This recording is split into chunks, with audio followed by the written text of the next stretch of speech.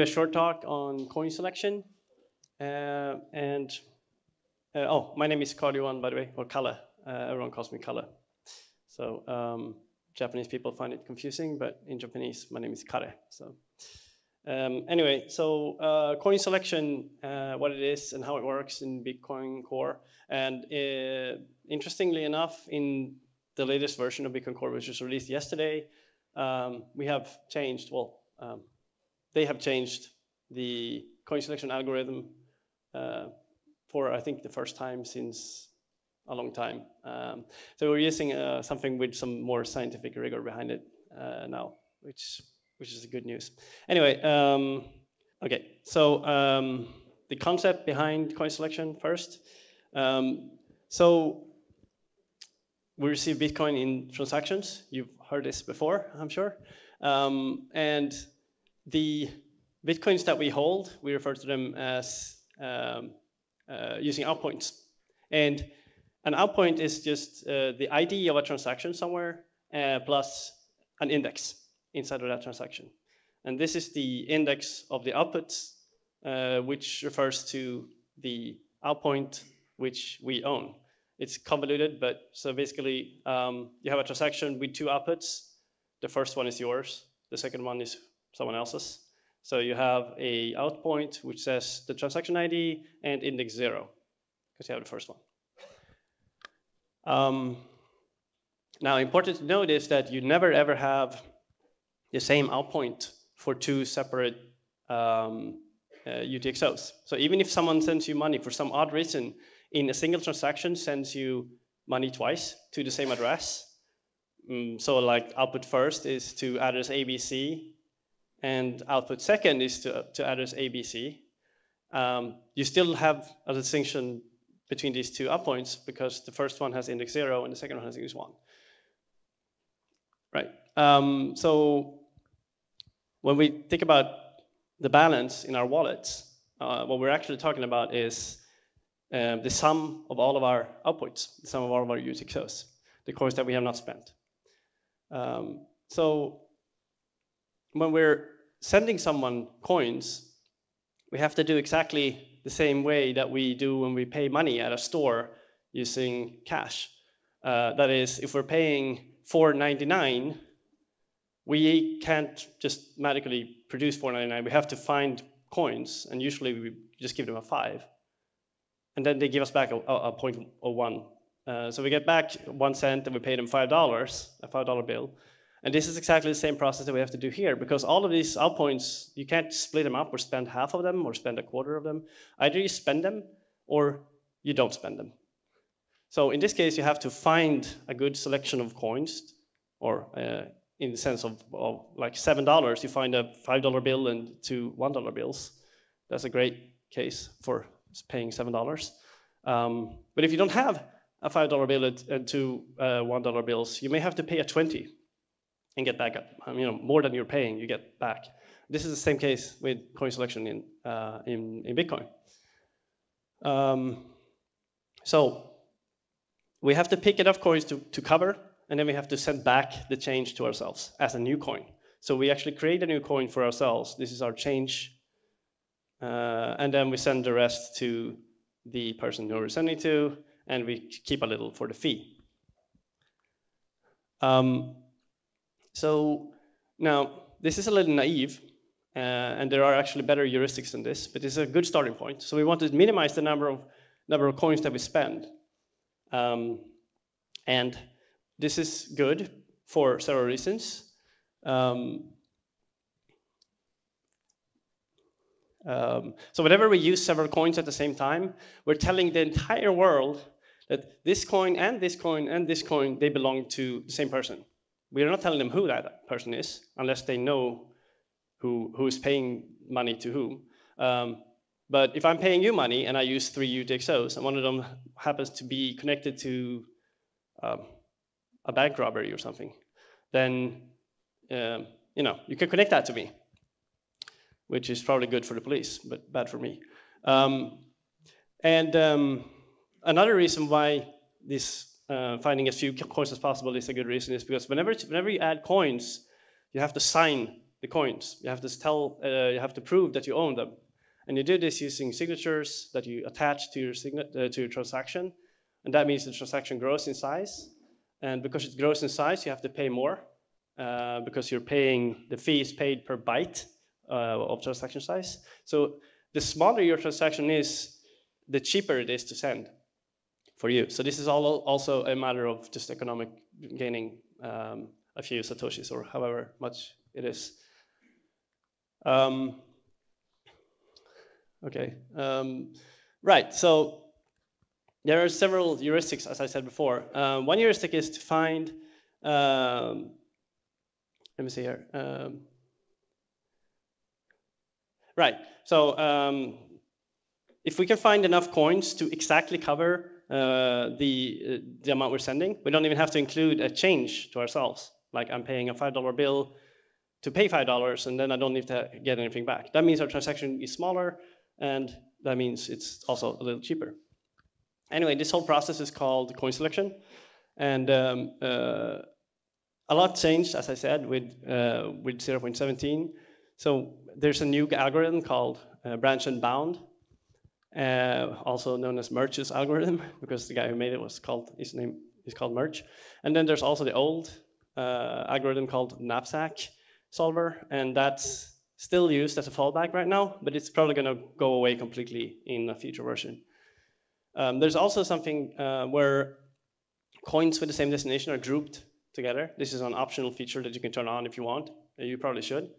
So basically what this does is if you have someone sending you money to the same address more than once, then this is obviously a privacy problem, because if you spend partially, like one of those UTXOs together with 10 other coins, and then you spend another one of those together with 10 other coins, then you've told the world that these 20 coins all belong to the same person.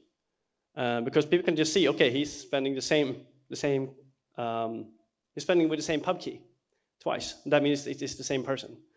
So what you want to do is you want to always spend these coins together or not at all. So if you have 3 coins all belonging to the address ABC, then you want to either spend all 3 coins in one go, or you want to not spend them at all. And by turning on the grouping feature, which is in 0.17, it will automatically do that for you. So I'll talk a little bit about the knapsack solver first, which is the old one. The idea behind the knapsack solver is, let's just brute force the thing, and that's that. That's it. So we randomize, good stuff. Well, randomize is actually good for privacy too, so we want to do that always. So we randomize all our coins that we have available, and then we try a bunch of times. And every time we try, we see, oh, how good was this one? Well, we're paying less in fee or whatever, so this is great. And then we try again, and we try again, and we try again, and we keep doing this. And for big wallets, this is a little intensive, but that's what we've been using up until 0.16. So this is what you've probably been using so far. So if you go into a little more detail, you will, okay, so first you shuffle the coins, you randomize them, and then you go over them. And so there's a number of cases here. So one case is the value of that the coin, the UTXO, is exactly the value that you're looking for. In this case, you will immediately just stop and just give that back. You just use that, because that will give you no change output, just one single coin that's very small, and it's just ideal in every case. So you just pick that always. But if that's not the case, we move on and look at the coin value. If it's less than what we're looking for, if it's less than the target, we will add it to a set in the value list, sorry. And then we just keep track of how much we've added to the value list. So we're tracking all of the sum of all of the coins that have a worth less than the target. And finally, if it's more than the target, and it's smaller than whatever other coin you found that was larger than the target, then we mark this as the smallest higher. So what we're basically essentially trying to do here is we're trying to find a coin that is as close to the target as possible, but higher.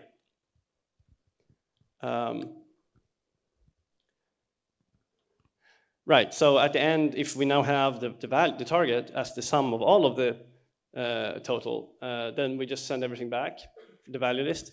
And if it's less and there's a marked coin, then we send the marked coin back. So here, the less part is like, even if we took every single coin that we have that is smaller than the target, we still will not be able to get to the amount that we need.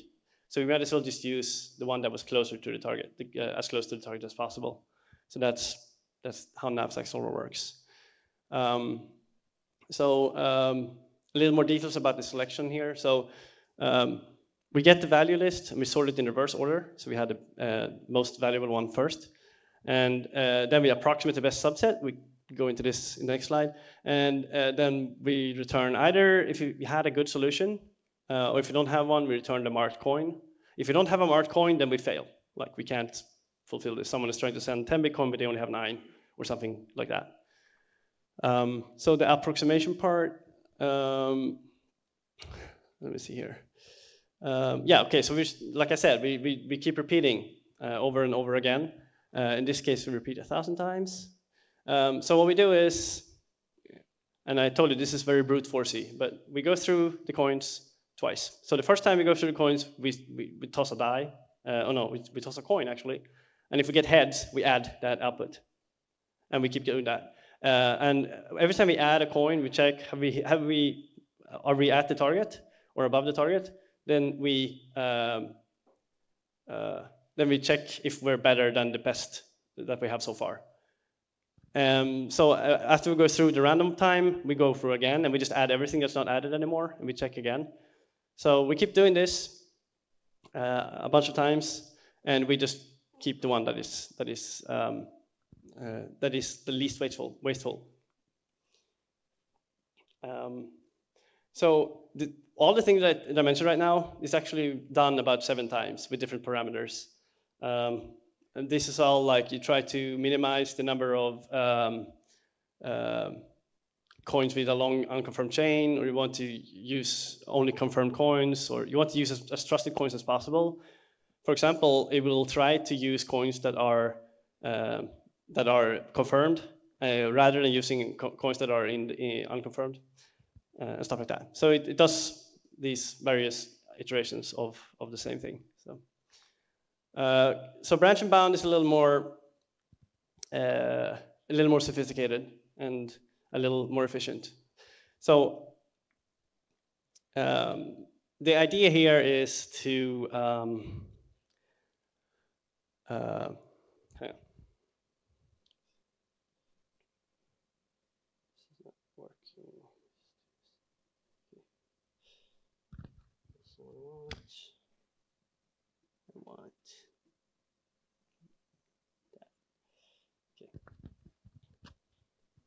Right, so the idea here is to use effective values per UTXO and efficient search for the exact matches. So effective values is, so the idea here is that when you're sending coins, not only are you spending the coins and getting money back, but you're also going to, at some point in the future, spend the coins that you're sending back to yourself. So what you want to do is you want to see what the long-term versus short-term fees are for these coins, because that means you can make a better prediction of how wasteful spending something is. You may have a coin that will actually be dust in the future, or you may have spending a coin will actually cost you money. And then we use, instead of doing this whole repeat a bunch of times, you just do this depth-first exhaustive search, well, sort of exhaustive. And we just have a waste metric, and we try to just minimize that. So it's very straightforward. What you do is you have, okay, so like I said, we have long and short-term fee rates. So we have the long-term fee rate, and this is the minimum fee rate of like 1,000 blocks in the future. Like I wanna just send something and it can confirm whenever, I don't care. And that's the minimum, the long-term fee rate. And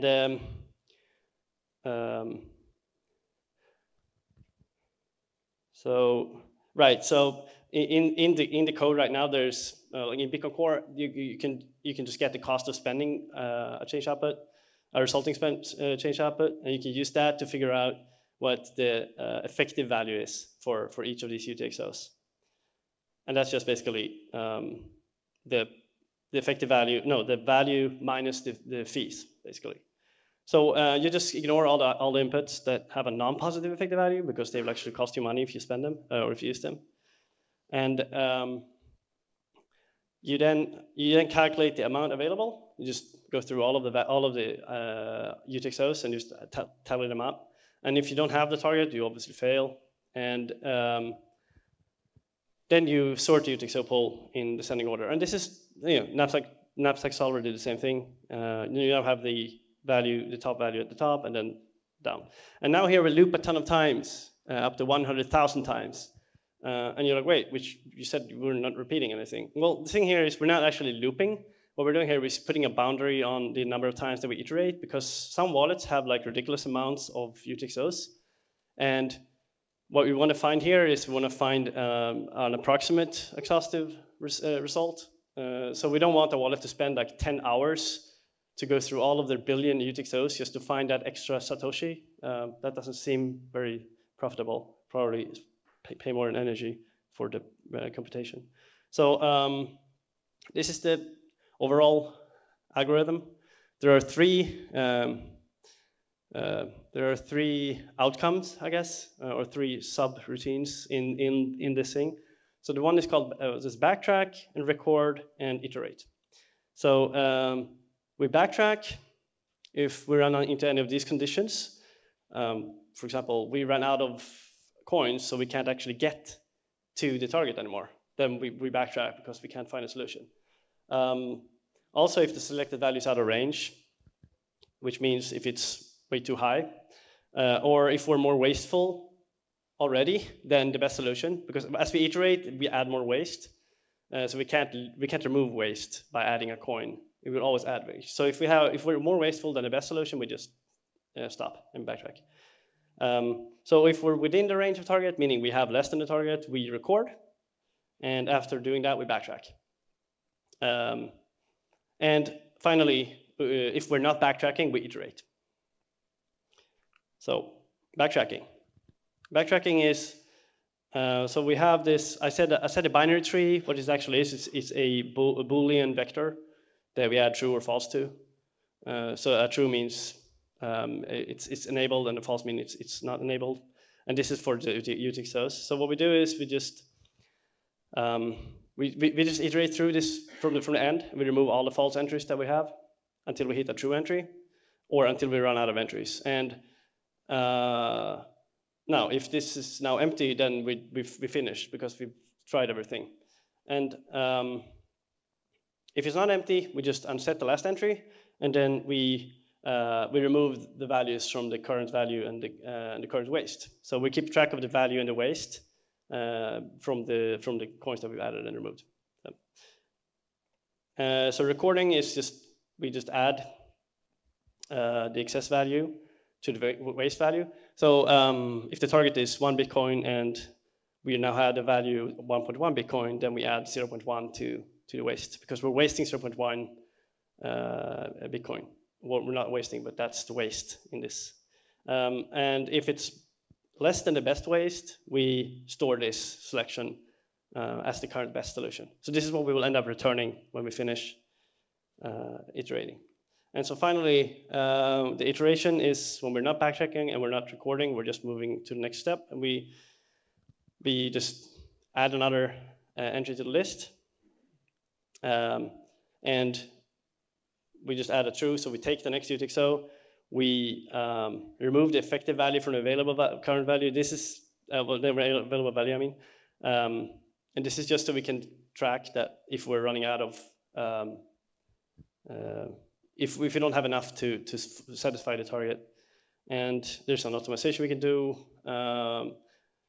But basically then we just add to the current value and the current waste from this UTXO that we just added, and we just go loop again. So this is branch and bound. At the end, what we do is, well, if we don't have a selection that works at all, we just fail. Otherwise, we return it. But I mean, as I said, we're storing this as a list of booleans. So what we have to do is actually find and pull out the UTXOs and add them to a vector and return. It's a minor detail, but yeah. So that's how branch and bound works. So there's some references. If you want to read the paper, you can do that. Yeah. Thank you.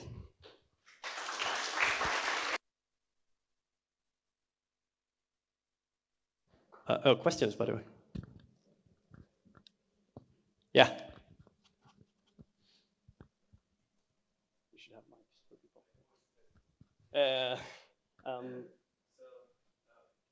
What are your thoughts on coin selection for UTXOs that have very small values that are not going to be economical for a while?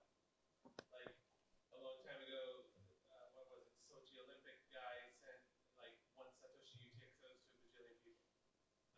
What should we do with those UTXOs from a macro standpoint, like as a Bitcoin community? Should we just drop those from the UTXO set, or just leave them in the UTXO set for all eternity and never use them because they're not economical?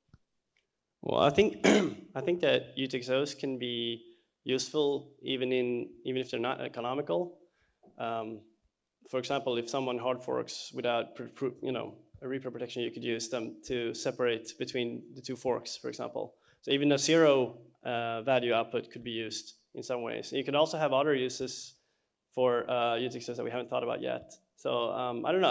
I wouldn't say that we should delete UTXOs, because if that's going to start a big. Well, should we delete these? These are really small. We should delete them too. And you never know. Like one Satoshi may in the future become actually 1,000 millisatoshi, which it already is. But I mean, we could. It may be possible that 1 Bitcoin is worth like $1 billion. So we want to have to just make 1 Satoshi actually divisible, and then we suddenly have 1 million Satoshi, or 1/1,000,000th of a Satoshi being worth something, and then these 1 Satoshi outputs actually are used for something. So I mean, I don't know. I don't think we should remove anything from the UTXO set. Yeah. What makes the waste metric a good metric to optimize against? Why not choose any other metric? I mean, the way I see it, coin selection is a problem also of choosing what's the best metric to optimize, not just the algorithm. What makes waste a good metric? And I mean, is that what every wallet should use, or some wallets may prefer to use another metric? So if I understand the question right, you're asking why would you use this waste metric, or would there be a reason to use another metric instead of this waste for certain wallets or certain situations? What makes this good? Where is it bad? Stuff like that. Right. So I mean, branch and bound is optimized for people who want to just use a wallet normally. So if you're an exchange with like a ton of UTXOs and you don't care about privacy, for example, because you're like, we're just an exchange, we're open, like everyone has our deposit address, whatever, then branch and bound may not at all be what you want to use. You may have a completely different like approach. And there's, I mean, so this waste metric thing here is used for branch and bound, but there's also implementations, or not implementations. There's an algorithm which claims that you should create an change output that is approximately the same as the amount you're sending. And if you do that, what's going to happen is that after you've been sending for a while, you're going to find that you have less and less occasions where you have to find multiple coins, because usually if you send 0.1 Bitcoin, you're not going to suddenly send 1 million Bitcoin. But if you're sending 100,000 Bitcoin every time, you're not suddenly going to be sending a bunch of 0.01 Bitcoins. So there's like, it's a way to profile you as a user. I haven't seen that being pushed forward anywhere, but it's something that was recently, I would say a few months ago, that I saw a blog post on. So it was very interesting. I hope that answers your question. If anyone else has input, that, Otherwise, thank you very much.